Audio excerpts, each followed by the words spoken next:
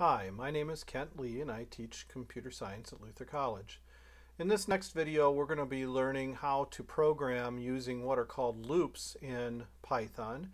And to get prepared for this we're going to make sure that we check out the right code to begin this lesson. So if you go up to the magnifying glass and type terminal in there, we'll open up the terminal window. It should look something like this. And we're going to do a CD to make sure that we're in our home directory, and CD into documents, and then CD into programming, and then CD into Frogger after that. Now you might notice I've typed just a couple letters, and if you press tab after typing a couple letters it will generally fill out the rest of the letters for you. So we're now in the Frogger directory, and we need to go ahead and check out the code for lesson 2. So to do that we'll type git space checkout space -f, and then lesson 2 is our lesson that we're going to check out. I'm already in lesson 2, but when you type that it should say that lesson 2 is set up for you and ready. Okay, so once we've done that we're going to start up Wing. Probably have Wing down on your dock now that you have followed the directions in the first video, and we're going to do an open, and we're going to go again to documents and to programming underneath documents, and then Frogger, and we're going to open up draw.py. So you should have something that looks like this on your screen. Okay, so last time we drew a square, and then we drew a triangle on the screen, and to draw the square we had to go forward and then right and then forward and right, and we did that combination of commands 4 times, the forward and the right.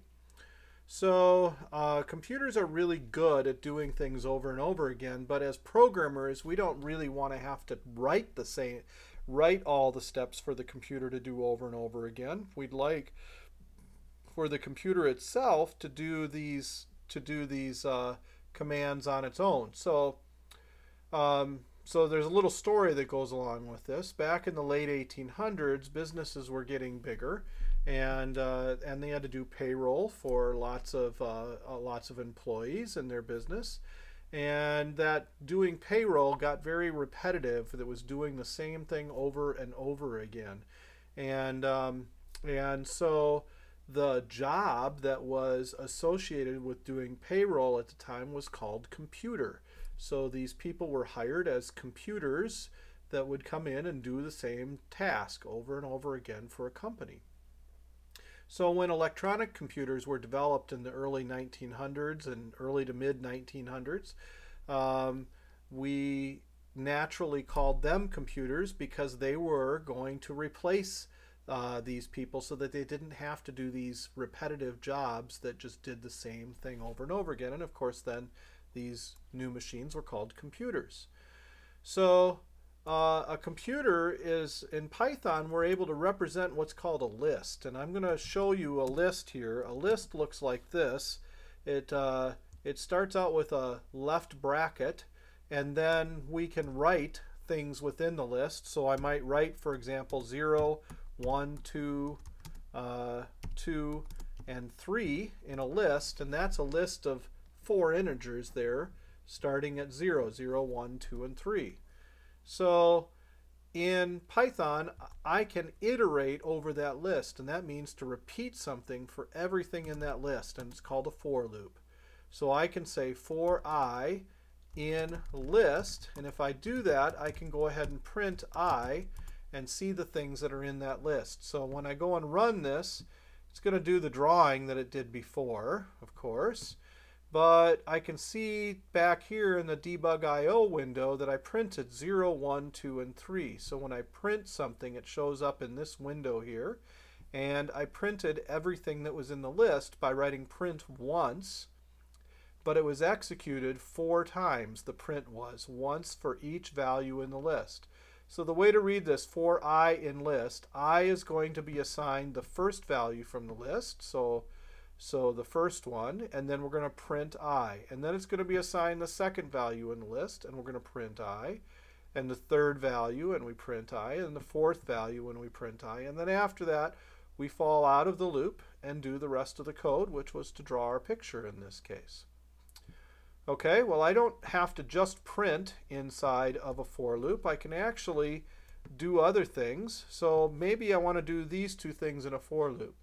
Now with Python, we do a lot of indenting and unindenting of code. So if I want to indent two lines of code like this inside of a for loop, I can highlight them and press Tab to move them in.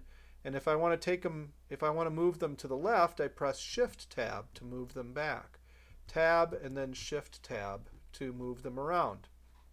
So these two lines now are inside the for loop because they are indented under the for loop. Blank lines don't matter to Python, but I can take those blank lines out so we can see they're part of that for loop there. Once I have done that, I'm going to repeat those two lines 4 times. So the other 3 times that I wrote them are no longer necessary. I can just go ahead and run this, and I still am going to draw my square and then draw my triangle. Okay, so there is a loop, a for loop, that executed 4 times to draw that. So at this point I want you to pause the video and I want you to change the triangle code so that you use a for loop there as well to write the to draw the triangle. So pause the video now.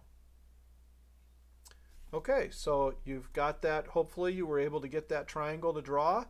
To do that, we would have to come down here and do something like list, maybe list2 equals, and we could do, say, for example, 0, 1, 2. Okay, and then we'd write another for loop for, and we can give it any name we want, j in list2. Okay, and we'll do these 2 lines of code there, indent them, and we'll throw away the other sides of the triangle that we don't need anymore. And when we go ahead and run it, we've got our square and we got our triangle. Now it turns out that in Python we do this kind of thing so often where we want a loop to execute some number of times. There is a function that is part of Python that will help us with this. So if I type list of range of 4, I'm going to get that list 0, 1, 2, and 3. From this range function.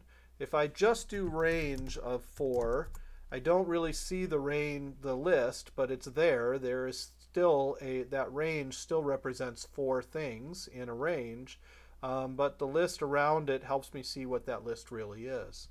So up here I can change this list to just be range of 4, and then I don't have to go ahead and create that list before I do it. So I just replace the list with for I in range 4, and when I run it, it goes ahead and does that as well. So I want you once again to pause the video here and change the triangle code to use the range function. Okay, so if you were successful, you went ahead and deleted this list 2, and you changed this to range, and we just did range 3 here this time because we only wanted executed 3 times. So there's our square and there's our triangle. Okay, so at this point I want us to go ahead and try drawing a hexagon. So I want you to draw a hexagon that is filled with purple, and I want you to use a for loop to do it. So pause the video here and try that out and draw it after you've drawn the triangle. Okay, so you've given it a try. Let's take a look at it and see if you came up with the same thing I did. So first of all, if I want the hexagon to be colored in purple, I'm going to do fill color, okay, and I'm going to change it to purple instead of blue.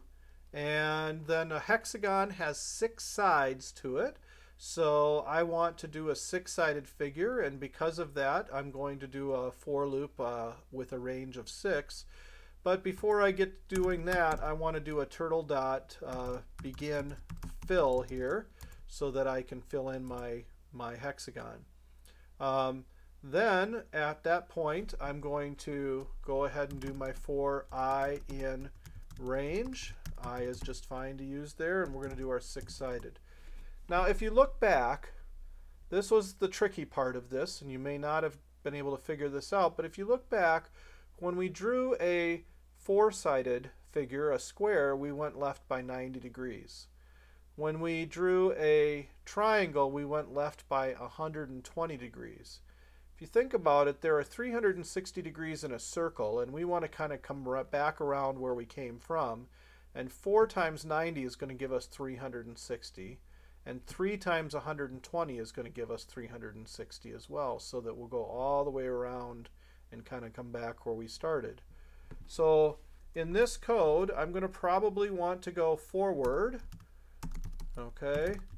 And I'm going to want to go forward 360 divided by 6. So well, the angle is 360 divided by 6. Maybe we won't go quite 100 forward. But I want to turn left. Maybe not 300, or around 60 degrees, I guess, what I was saying. 360 divided by 6. I think I want to turn left 60 degrees each time. Then I'll need to do an end fill at the end of this. Okay, now if I do that right where I left off, I'm going to draw it right over the triangle. So before the begin fill, I'm going to do a turtle.penUp,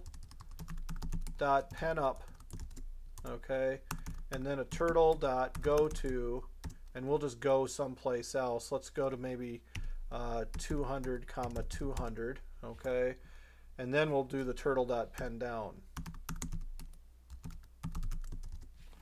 And it looks like I misspelled turtle, but I think I'll leave that there for the moment so we can see what happens. And so I go to run this, and we get the square, and then we get a triangle, and we got an error here. Name turtle is not defined, and that's right on this line here, and this is another example of a runtime error. So I want to fix that, obviously, and I'll just change my spelling there to fix turtle. Now, while I'm doing this, I'm also going to point out that there are what are called breakpoints that are possible in a program. So a breakpoint is going to look like a little stop sign, and it happens, they are created when we click to the right of a number on a line of code. So when I hit a breakpoint, okay, it's going to highlight it in pink, and it hasn't been executed yet, but it's going to stop right there until I click the play or the continue or start running. So this ladybug here tells it to continue executing from where the breakpoint was. So when I click continue, the program continued, and there it is right behind there. There's my 3 different shapes that I've got. Okay, so it's there, it just didn't pop in front this time, but it is there in the program. Okay. So that's called a breakpoint, and breakpoints let us stop the program at any particular point in time. So stops there. Now if I just want to stop the program altogether, I can see the stop sign. That means the program is still running. And if I click that, it'll stop the program completely. So the window behind it is gone, and the program is stopped, and it's ready for me to run it again. Okay. To turn the breakpoint off, I can just turn the breakpoint off there. So if you end up with any breakpoints created, and you can have as many as you want, you turn them off just by clicking on them again if you want them off.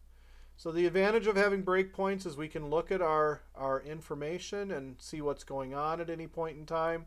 If I set a breakpoint, for example, in this loop, we can watch I as it changes. So we'll draw our square and our triangle, and then we start drawing that, and we stop with this breakpoint. If I click on stack data here and scroll down, I get to see what I is, and I is 0 the first time through this loop.